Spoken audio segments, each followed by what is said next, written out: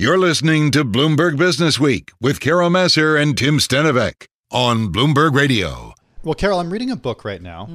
Actually, Jason Kelly, your former co-anchor here on Bloomberg Businessweek, he recommended it to me. He recommended it to me a couple of years ago. I'm a little behind. That's okay. I bought it then. I found it on my Kindle it. recently. I'm getting around to reading it. It's called The Every. It's by Dave Eggers. It takes place in a not so distant dystopian future where one single huge tech company pretty much controls everything from social media to e-commerce to search. Wait, aren't we there? Oh, no, sorry. Well, that's a good question. Here's the thing.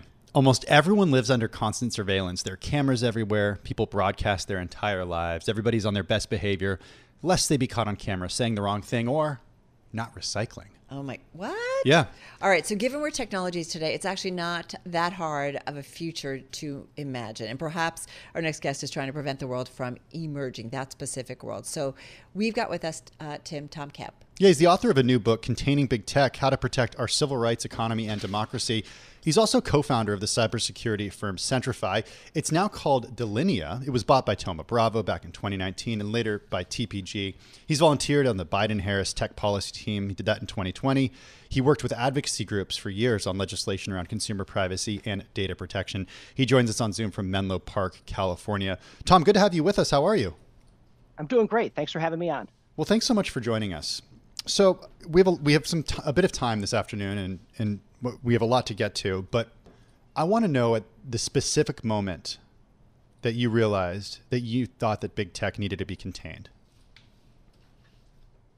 Well, my last company was Centrify, and it's cybersecurity, and we saw all these hacks coming in, and it really became clear that when a couple of these companies got breached, just the incredible amounts of data that was being accessed by the bad guys, it really got me to appreciate that we're now in a situation where especially the larger tech companies are really just over collecting so much information about us. And, in the past, companies like Standard Oil were powerful, but they didn't know everything about us. And that was the really, when seeing the hacks and seeing all this data sloshing around really made me say, something's going on here.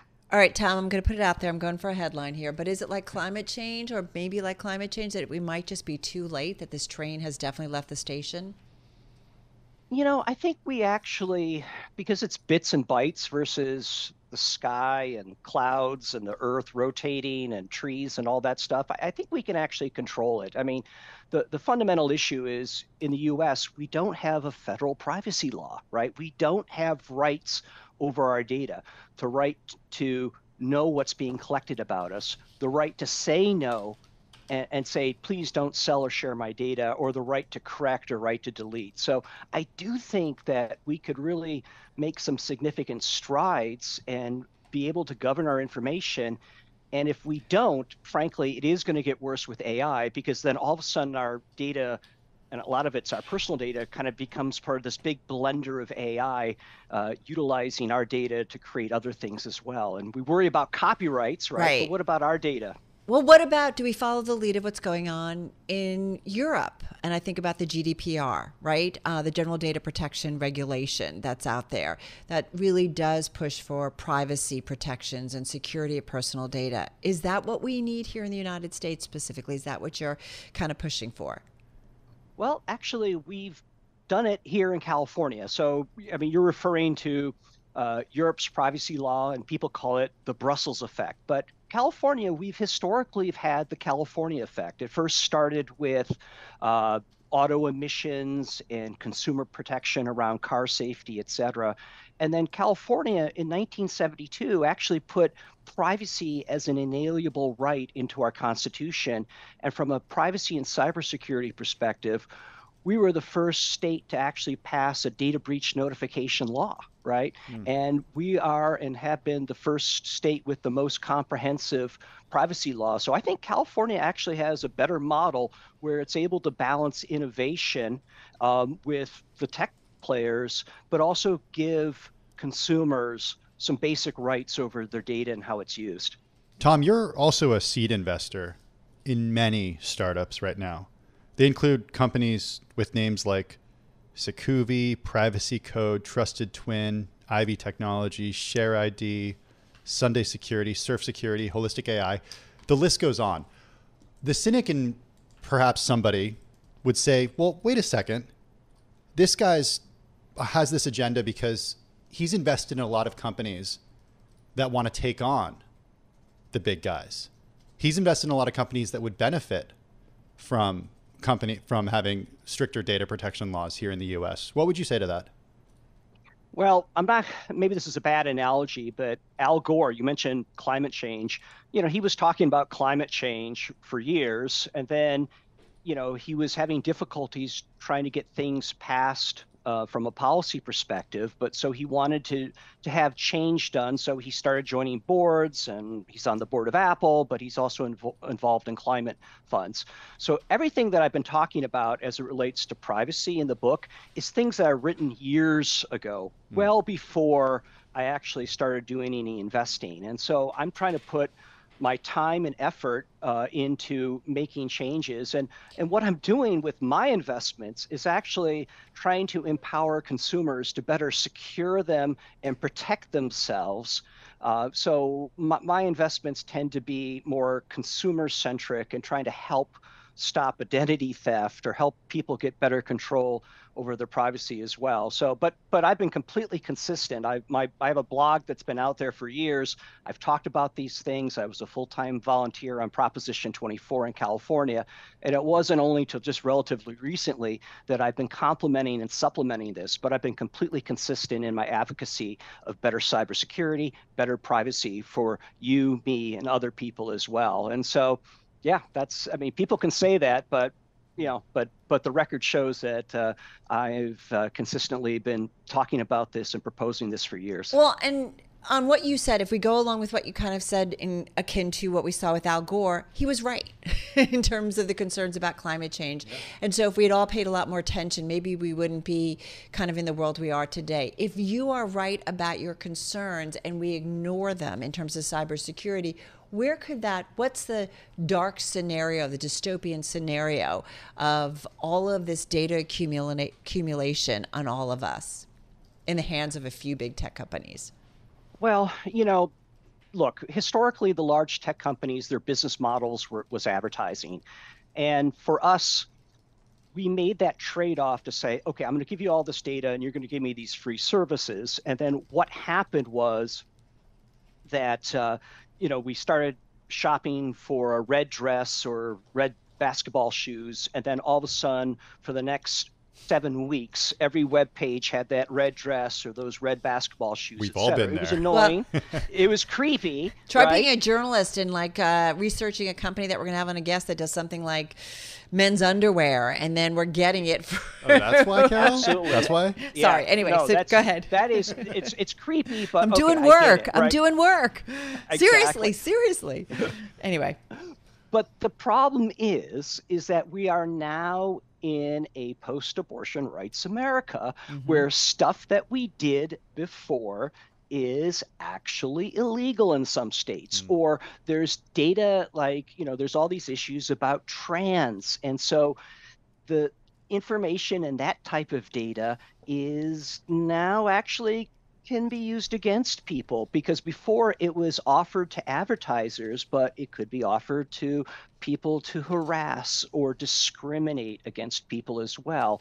And so, but even if you just step even further back, the reality is that this data is being collected about us as adults, and yeah, maybe we can navigate around some of the rabbit holes or not disregard these ads. But what about our kids? There's no differentiation if our kids are on the keyboard versus us on the keyboard. And I think that's fundamentally unhealthy. So yes, I think that the actors have figured out how to start weaponizing this data that historically has been used for advertising. I want to get back to our guest, Tom Kemp. He has a new book out, already available, Containing Big Tech, How to Protect Our Civil Rights, Economy, and Democracy. He's co-founder of the cybersecurity company Centrify, former CEO of that company. He was also, I should point out, a volunteer on the Biden-Harris tech policy team back in 2020 and has worked with advocacy groups on legislation around consumer privacy and data protection. He's still with us on Zoom from Menlo Park, California. You got to scroll a lot when you go to his LinkedIn. I'll tell you that. Sorry, right Tom. now. We've run out of time. We can't Sorry, talk Tom. anymore. We're done. Haven't mentioned any of your investments yet.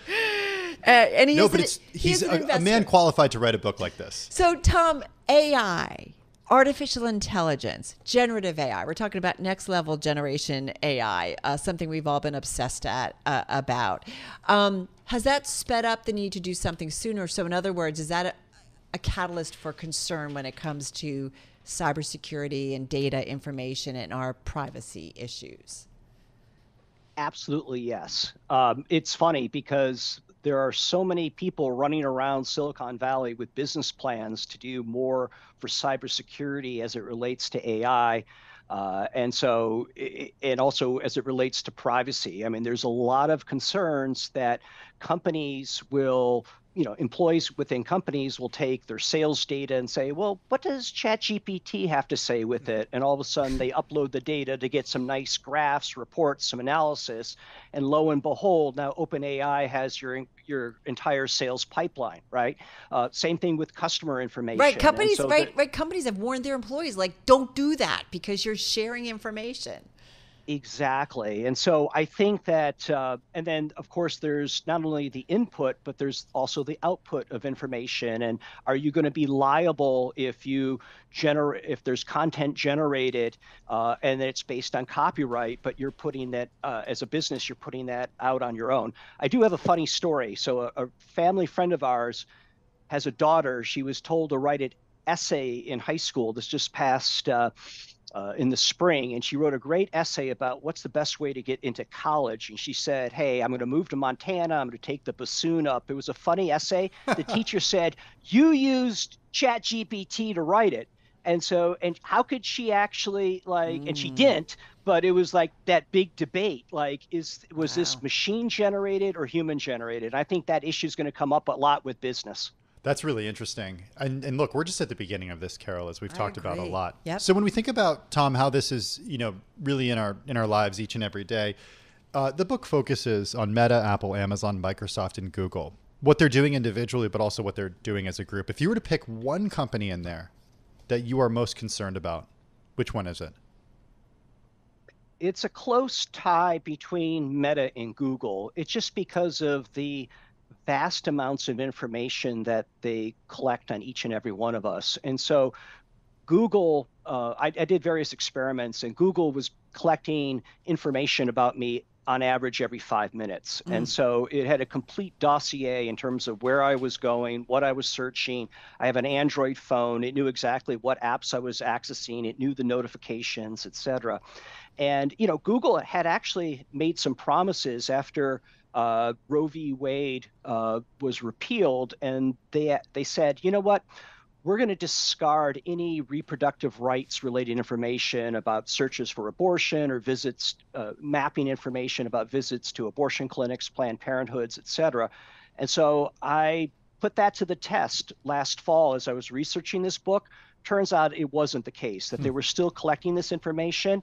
And that led to an article that appeared in The Guardian. And then a couple months ago, Jeffrey Fowler, The Washington Post, also saw the same thing as well. So, when healthcare related things become illegal and the data is being collected, it just raises serious concerns and issues about how this data could be used potentially against people. And of course, we know the expression digital redlining, and with algorithms and now becoming AI, how much control do we have to say, wait a minute, that output was incorrect? So you note in how we started, technology, a gift and a curse.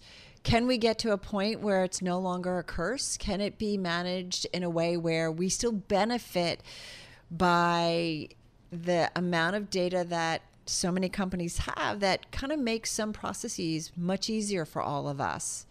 Like, what's the balance here?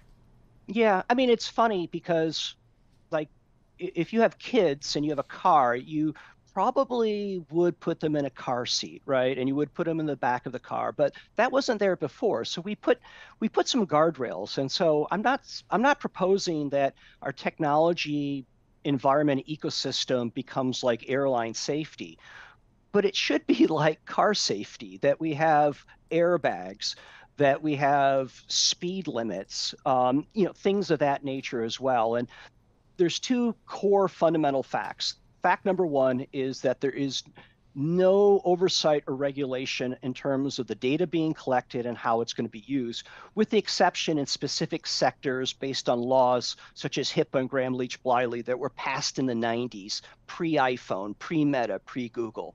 The second issue is that a lot of the problems that we have are exacerbated because we have now this consolidation into large monopolies, and we haven't had a significant antitrust lawsuit since Microsoft was told not to bundle Internet Explorer. And that opened up the door for Google and everyone else as well. So these companies over the last 20 years have done thousands of acquisitions, and it's been green lighted, et cetera.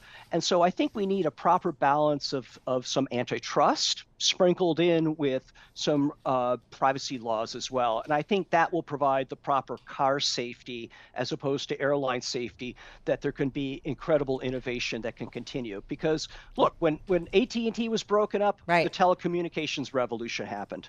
No, it's a really good point. Very thoughtful. Hey, Tom, really enjoyed this. Come back soon. Tom Kemp, author of new book. It's out, though, Containing Big Tech, How to Protect Our Civil Rights, Economy, and Democracy, as we mentioned earlier. Co-founder and former CEO of the cybersecurity company Centrify, joining us there from Menlo Park, California. I got a lot The to think cover about. of this book harkens back to those old Monopoly posters. Yeah, it's with big octopuses, tentacles. The artwork means something. Yeah. In a big way. This is Bloomberg.